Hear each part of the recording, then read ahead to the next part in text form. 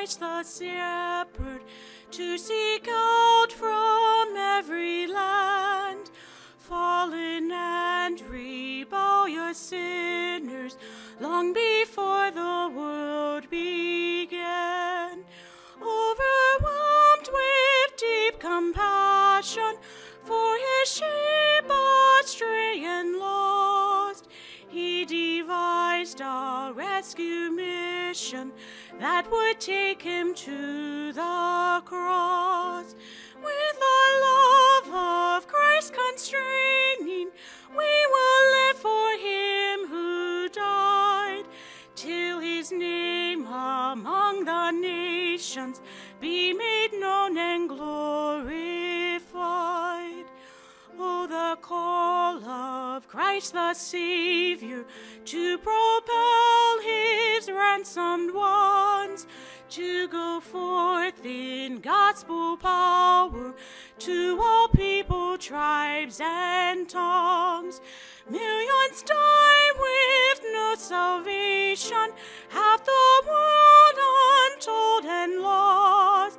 Boldly go across the nations and preach nothing but the cross. With the love of Christ constraining, we will live for him who died, till his name among the nations be made known and glorified. Oh, the grace of Christ the sovereign, to receive around his throne distant souls from every nation, once estranged but now his own. Bound by blood we'll stand together, unified by love's great cost. With one voice we'll sing forever, thank you, Jesus, for the cross. With the love of Christ constraining, we will live for him who died, till his name among the nations be made known and glorified. With the love of Christ constraining, we will live for him who died, till his name among the nations be made known and glorified.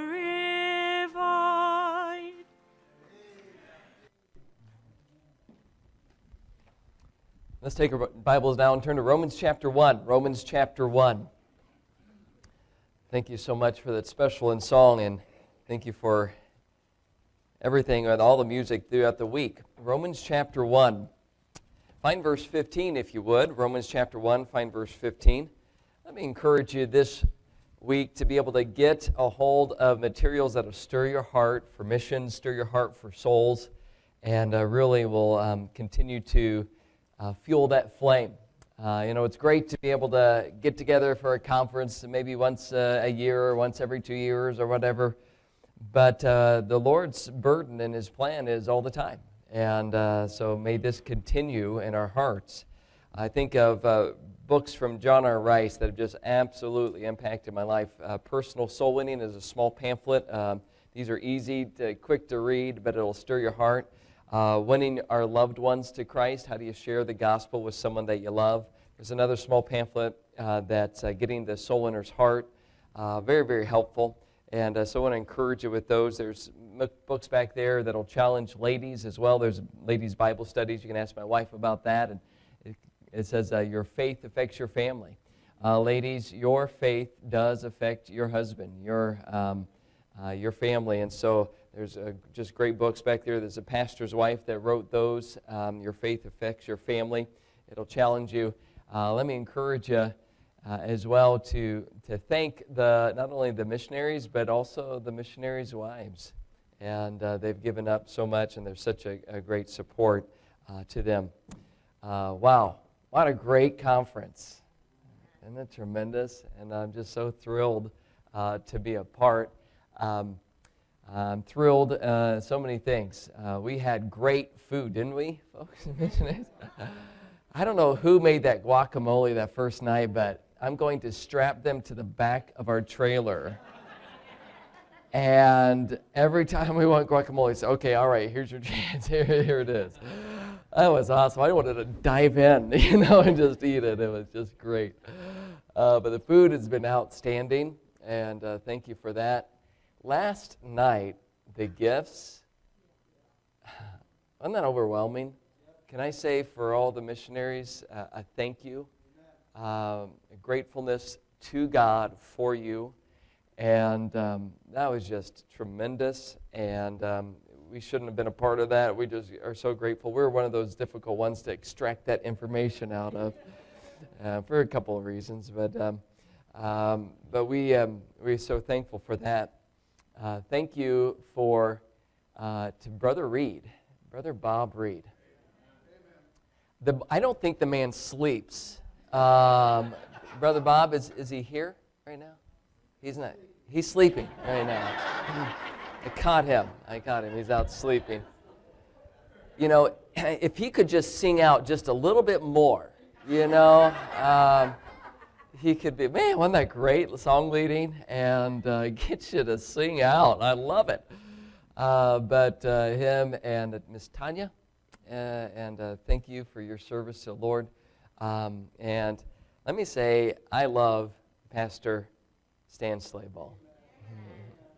And now we get to know Miss Kathy this week, full of grace, and I think just real folks, real people, and they're just pouring into us all week long, and we're the ones that's supposed to be pouring into you and be a blessing, and thank you so much.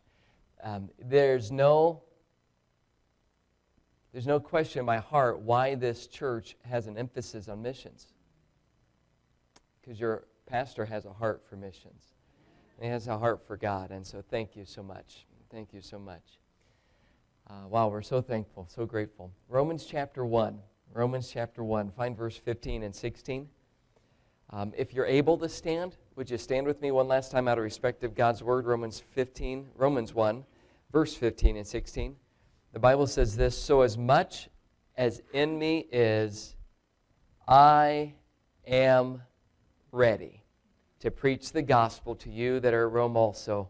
For I'm not ashamed of the gospel of Christ, for it is the power of God unto salvation to everyone that believeth, to the Jew first, and also to the Greek.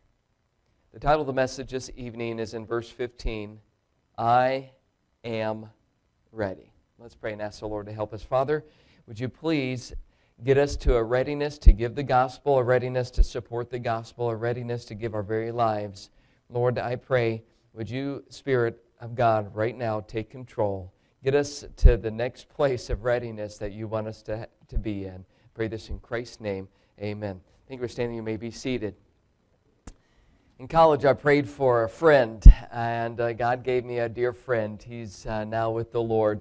But his name was Colin. He was a large Idaho farm boy. He was big, he was muscular, he was outgoing, and he was ready at a moment, drop at a hat to be able to go serve the Lord. For me, it's plan, think it out, then let's do it. For him, it's let's do it and think about it later.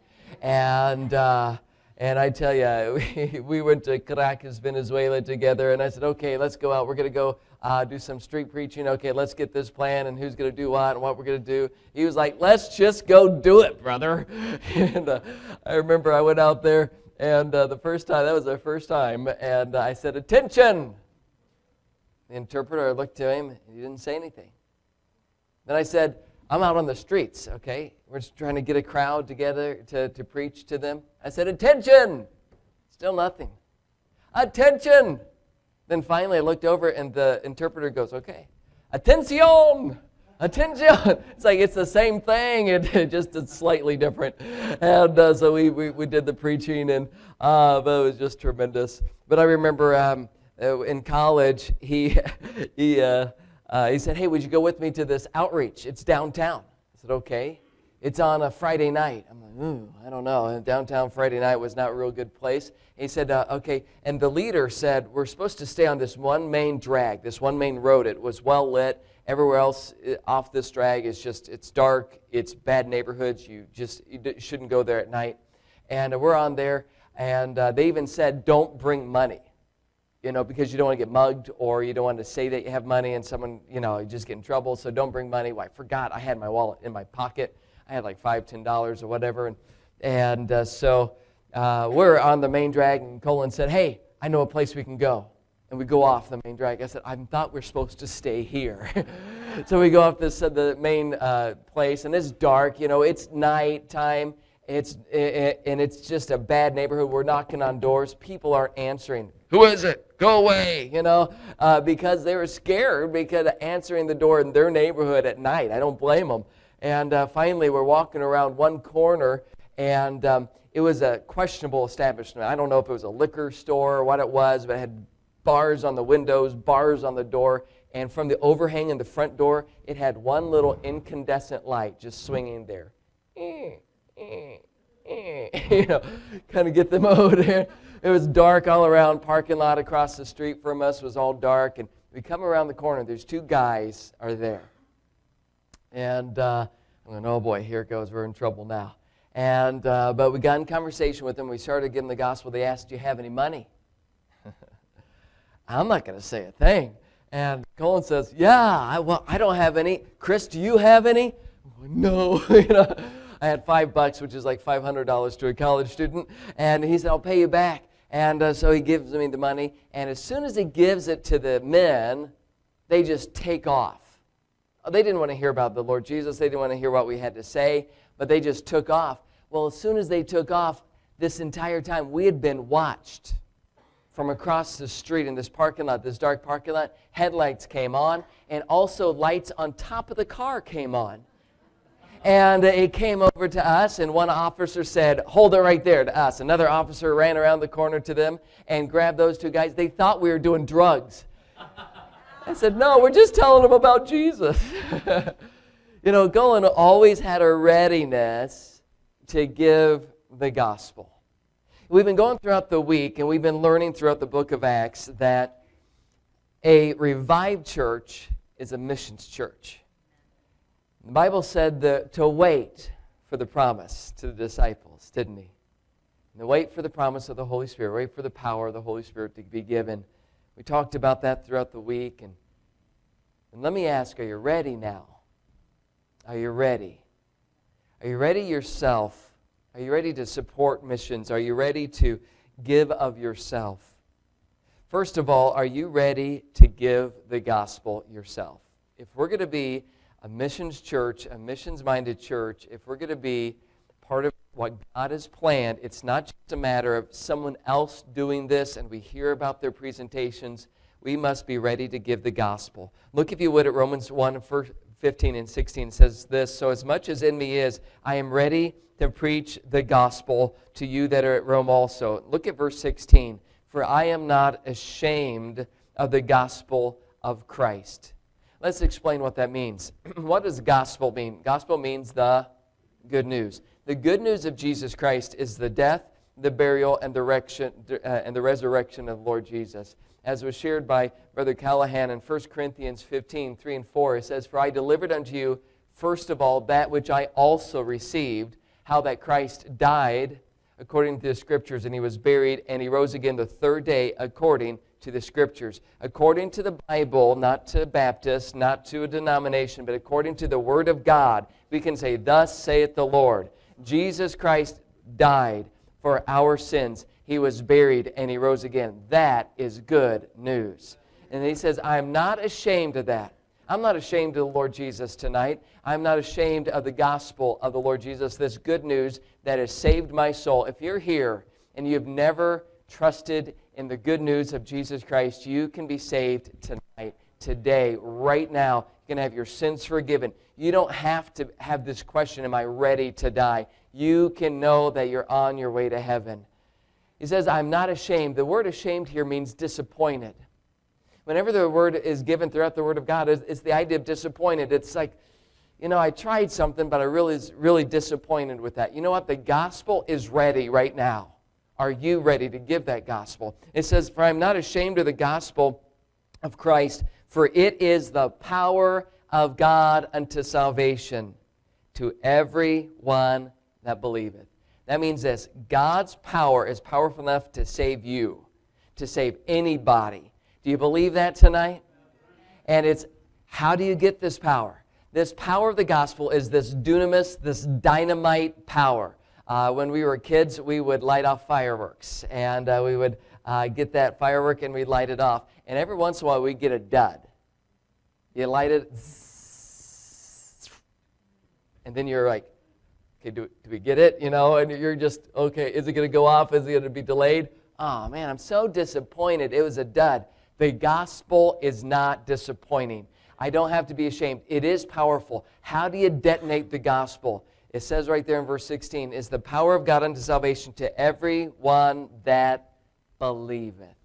If you're here tonight, would you simply believe on Jesus Christ? Place your faith, your dependence on Jesus Christ, and He'll save you. As a Christian, would you say, I'm ready to give this gospel, this powerful dynamite gospel to other people? There's a fisherman, and he was fishing with dynamite. He was throwing dynamite off, and they're like, what in the world? I can't believe you're doing that. Finally, the warden came over and said, you cannot be fishing with this dynamite. He's lighting dynamite, and he's throwing it overboard, and the fish are floating up, and he's gathering the fish, putting it in his boat. He says, you can't do this. And he lit another stick of dynamite and handed it to the warden and said, are you going to talk or fish? Look, the dynamite's right there. It's lit. Just give it out. The gospel is powerful. Would we realize that? Powerful enough to save anyone. The harvest, the gospel is ready. The harvest is ready. We learned about that today. The harvest is ripe and ready to harvest. That means there's people ready to be saved right this minute. Are you ready to give the gospel? Go by faith in the power of the gospel, that it's ready. There is a ready harvest, and the Holy Spirit's ready to lead you to them. Are you ready to do that on your own, yourself? God can use you. An evangelist, a missionary, is not endued with this special thing, we're zapped, where we can give the gospel, but you can't. Every single person ought to be given the gospel, and a readiness with the full of faith with this.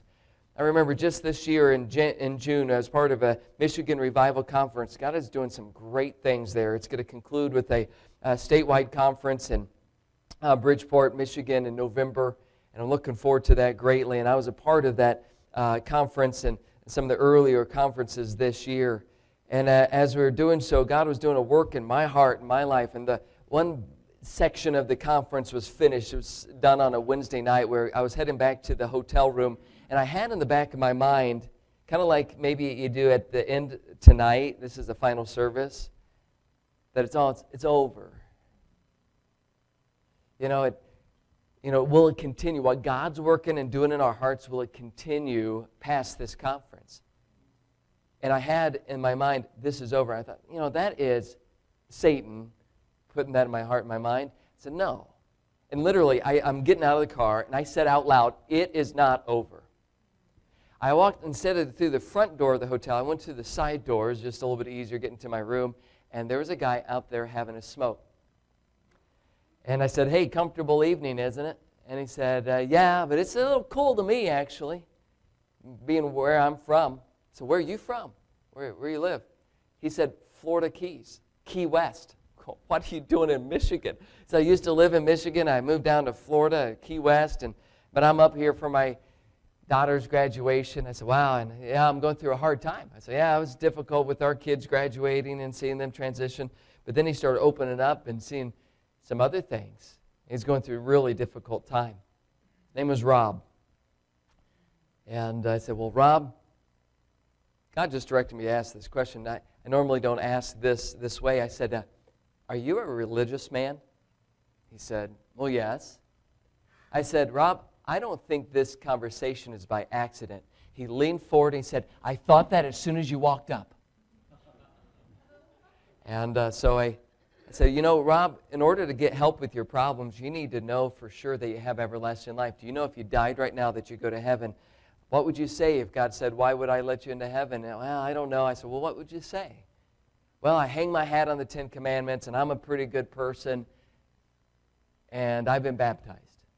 He was all trusting what he could do. No one has ever got to heaven, everlasting life that way. It is all by trusting Jesus Christ. That's the only way we can be saved.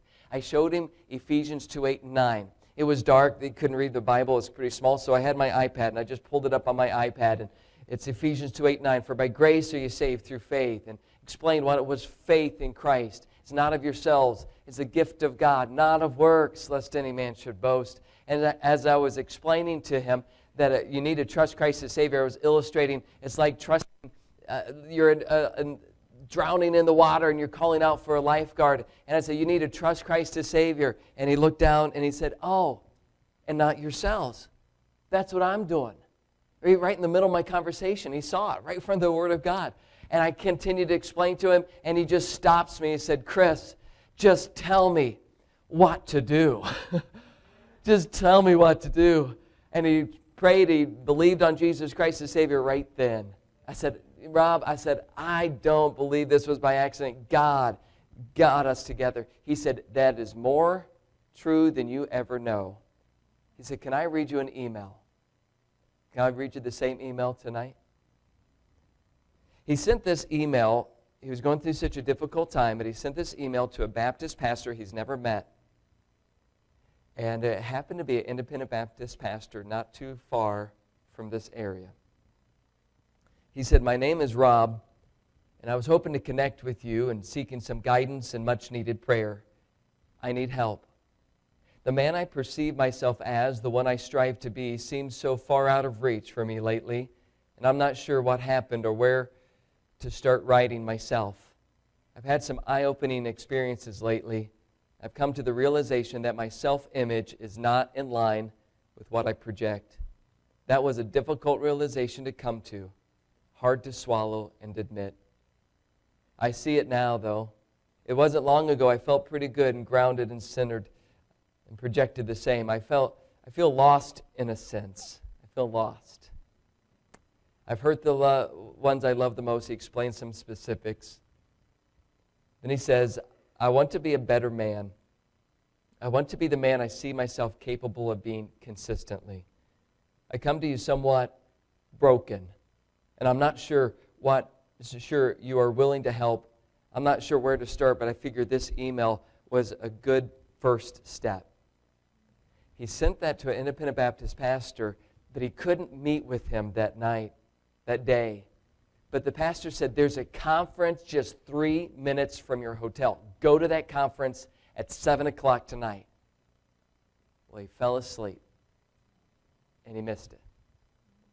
He's sitting outside. He goes, that's it. I can't believe it. I need help. I need help from God. I don't know where to start, and I just blew it. I just slept through, and I didn't go to that conference. They couldn't help me.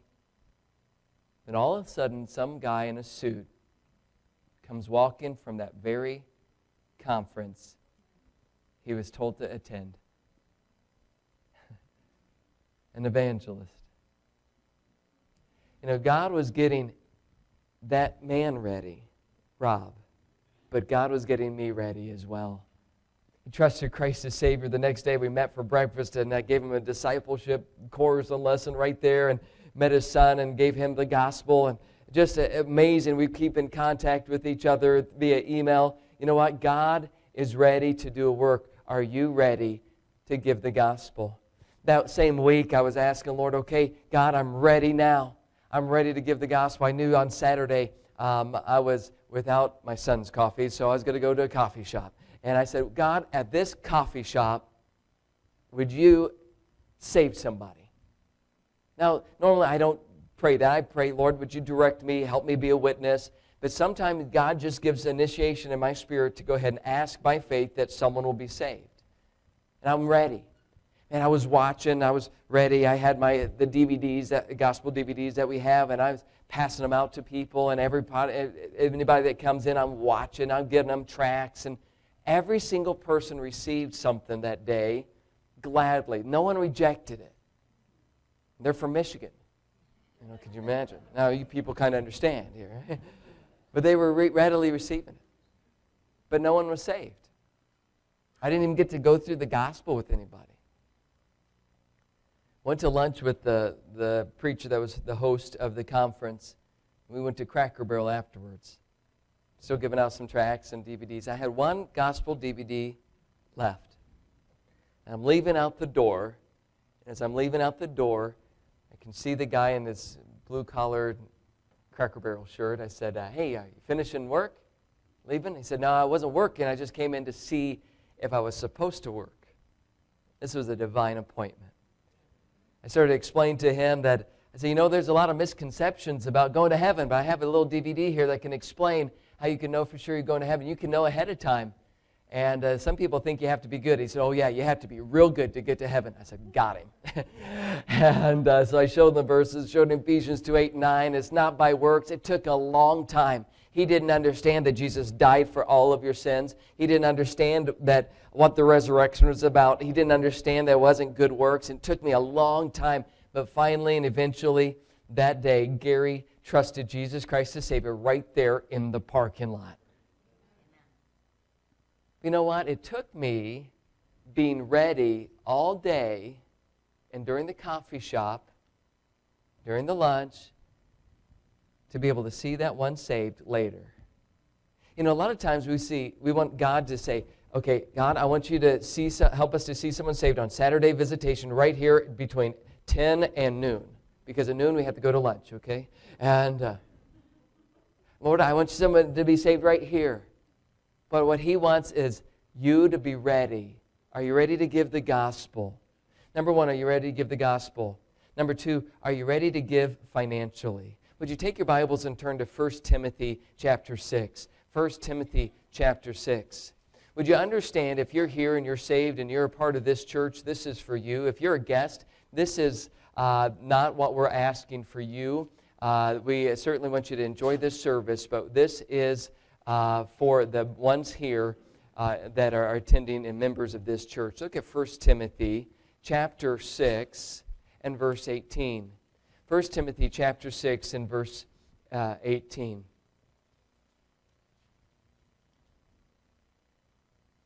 In fact, look at verse 17. It says, charge them that are rich in this world, that they be not high-minded, nor trust in their uncertain riches, but in the living God, who giveth us richly all things to enjoy, that they do good, that they be rich in good works. Ready? Watch this. Ready to distribute, willing to communicate, laying up in store for themselves a good foundation against the time to come. Ready to distribute. I have some funds God has blessed me with financially. I need to be ready to distribute that to others. The Bible says in Malachi 3:8, will a man rob God? Yet ye have robbed me. You say, wherein have we robbed thee? God said, in tithes and offerings. Bring ye all the tithes in the storehouse, that there may be meat in my house. And prove me now herewith, saith the Lord of hosts, if I will not open you the windows of heaven and pour you out a blessing, that there shall not be room enough to receive it. God wants you to distribute in order to receive. It's the opposite. The world says, no, you grab all that you can for yourself. You make all the money you can for yourself. Keep it for yourself. No, are you ready to give? No, I don't believe you should give a tithe after it's taxed. I believe it's before. I believe of everything that you receive, you'd be able to do that. And then beyond that, give as well. Are you willing to do that type of financial giving? God, I'm ready to give to others. Now, it says that those that are rich in this world, in our standard, we look to other people and say, well, I'm not rich because I don't make $1 million a year. You know, you go to any other country, and folks, you and I are rich. We have so much. We get 3 meals a day. We get clothes, enough to wear. We get so many things. We have so much. Well, you see this giving is a matter of trusting the Lord and sowing. You distribute, you put out, and it's just like that seed that is sown. It is going to come back. Luke 6:38 says this. Luke 6:38, a great promise on giving. Give, and it shall be given unto you. Good measure, pressed down and shaken together and running over, shall men give into your bosom. For with the same measure that ye meet, wherewithal it shall be measured to you again. You give, and it shall be given. God is saying, would you give the tithes, give the offerings, and I'll pour you out a blessing. When my children were young, I remember they would love to eat the Cheerios. You know, the regular, plain, boring Cheerio, right? And you put it on their high chair, and they grab it, and they're, and they're slobbering everywhere, and they're getting the Cheerios, some in their mouth, some all over, and they're little, and I'd pour out some Cheerios for them. And then I would do this. I'd say, give Daddy a Cheerio. Give Daddy a Cheerio. What would they do? They'd grab all the Cheerios they could do. They'd stuff them in faster. No, mine. And they're throwing these Cheerios in their mouth. They got their little grubby, slimy, slobbery hands all over these Cheerios. Do I really want one of their slobbery Cheerios? No. I poured out the Cheerios. Give them 10. Would you just give me one? Just give me one. No, mine. Do I really need their Cheerios? No. I've got the whole box of Cheerios. I've got the whole box. I don't need their one little slobbery Cheerio. I've got the whole box.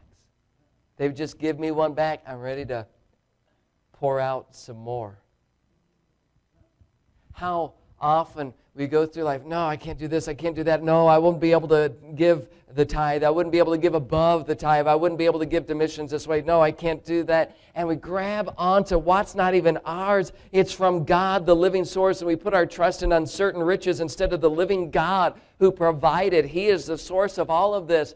And you say, I don't know if I could give it back to Him. Does He really need the Cheerios? You know what? God has the whole box of Cheerios. And if you give back, what do you think He'll do? Pour you out some more. That you're not room enough to receive it. God's ready. He's waiting. Are you ready to distribute? That is to give out and to trust God. Be not weary in well-doing, for in due season ye shall reap if you faint not. Sow, and you will reap. Will you be ready to give? Are you ready to give the gospel yourself? Trusting that the gospel is powerful. There are people ready to be saved. The harvest is ready. The Holy Spirit's ready to use you. Are you ready to give financially to whatever missions, whatever evangelistic effort that God directs you to do? But finally, are you ready to give yourself? Look at 2 Timothy. You're right there in 1 Timothy. Look at 2 Timothy chapter 4 and verse 6. 2 Timothy 4. Find verse 6.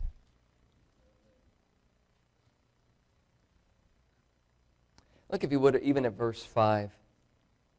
2 Timothy 4 verse 5 says, But watch thou in all things, endure afflictions, do the work of an evangelist, make full proof of thy ministry. Here Paul says, For I am now ready to be offered, and the time of my departure is at hand. The idea of ready to be offered is the idea of to pour out, almost like the pour out offerings that they would have. He's saying this is, I'm ready to die. I'm ready to die well. You know, I want to die well. I want to go through going, oh, I don't want to die, I don't want to die. I know when I die, my soul, my spirit is secure. I'm going to heaven. There is no doubt. Do you know that? But so many times, even though we know that, we grab onto this world. We want all these things and all this stuff. Look, folks, we are a creature created with this living soul that's meant far beyond this. Where are we going to be in 100 years? Perhaps the millennial reign. How about 1,000 years? How about 1,000,000 years? How about in 100 million years? Where are you going to be? If you don't know Jesus Christ as Savior, the Bible says, he that believeth on him is not condemned. But he that believeth not is condemned already. You'll be in a burning lake of fire forever and ever. Don't go there. But dear Christian, you're saved. You're on your way to heaven. You can sit here on a Sunday night and go, I know for sure I have eternal life. That's wonderful. But are you ready to die? Could you say with the Apostle Paul in Philippians 1:20 and 21, according to my earnest expectation, my hope, that in nothing I shall be ashamed, but that with all boldness as always, so now also Christ shall be magnified in my body, whether it be by life or by death. For to me, to live is Christ, to die is gain. Jim Elliot was ready to die. Amy Carmichael wrote A Chance to Die. Why are we so afraid of that? Why can't we get God's perspective on eternity? Get away from our American dream. Say, dear God, I'm ready. I'd rather die giving the gospel than to have a selfish, self-focused life just going all for me. Bill Borden was born to a very wealthy family. He, on his 16th birthday or about that, for high school graduation, a trip around the world. It's incredible. He could have gone anywhere, done anything. He went to Yale University. This was back in the 1800s, I believe, and maybe early 19. And Yale University was actually training ministers and servants of the Lord at that time. And he went there, and because he felt called to ministry. People said, why are you going? Why are you doing that? You're going to waste your life. And he wrote 2 words in his Bible. No reserves. That is, I'm not going to hold anything back from God. Whatever God wants me to do, there's no reserves. I'm ready to give all for the Lord Jesus. He wrote them in his Bible. He went off to Bible college or the Yale University, and as he did so, he started a prayer meeting. Students would gather together and they'd pray every morning. First there were just a handful, then there was a dozen, then there was about 20, then there was 50, then there was 100, and then there's about 1,000 students meeting every day, praying for souls to be saved, for God to work in a great, mighty way. As he continued on, they would have outreaches, and they would say, oh, who would go over here to the down and outers, the ones on drugs, and the ones on Skid Row, and the drunkards, and the alleys, and he would volunteer. The richest of them would go to the poorest of them. He was offered, even at that point, high-paying jobs with promising careers in large companies. People knew his family, knew the stock that he came from, knew the potential that he could have. He had a great, brilliant mind. But he said no. And he wrote down 2 more words in his Bible. He wrote down, after no reserves, he wrote down no retreats. I'm not going to go back on what anything that God would call me to do, God would have for me to do. I'm ready to give myself. No retreats. He went off to the mission field, and he was there for just a brief time, not long at all, and he contracted bacterial meningitis, and he died. Age, I think, 26.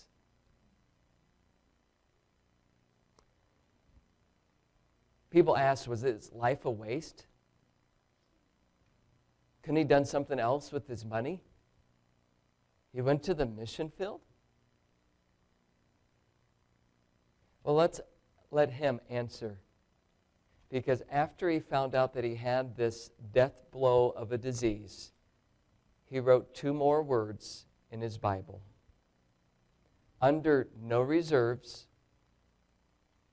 and no retreats, he wrote down no regrets. I have no regrets. I do not regret giving my life to the Lord and even dying on the mission field for Him. No regrets. Say, Brother Miller, ask even these missionaries, do you regret giving your life to the Lord? Every single one will look you square in the eye and say, not at all. And I'm ready. Are you ready to die? Ready to say, dear God, whatever it is, I'm willing. I'm ready to give the gospel. I'm ready to give financially. I'm ready to give myself. Would you tonight say, I'm ready? Could you do something different tonight? God's spoken to your heart and got you this week to readiness to be able to be a part of worldwide evangelism and missions. In a moment, will you tell someone about that and pray about that on your own? In just a moment, I'm going to ask in the invitation for Pastor to be on this center aisle. I'm going to ask Brother Fitzsimmons, would you be over here at this aisle? Brother Callahan, would you be at this aisle over here? I know some is a little tight, but would you do this? Would you, if God's spoken to you in one of these areas, come in just a moment and take your pastor by his hand, or Brother Fitzsimmons or Brother Callahan over here, and just tell him those 3 words, I'm ready.